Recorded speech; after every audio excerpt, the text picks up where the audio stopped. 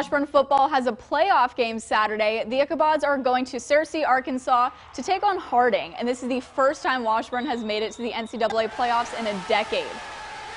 Harding is 10-1, but Washburn is used to tough competition in the MIAA. That doesn't mean this isn't a unique opponent, though. Harding runs a triple option offense, so there are 3 players on the field who could carry the ball at any play.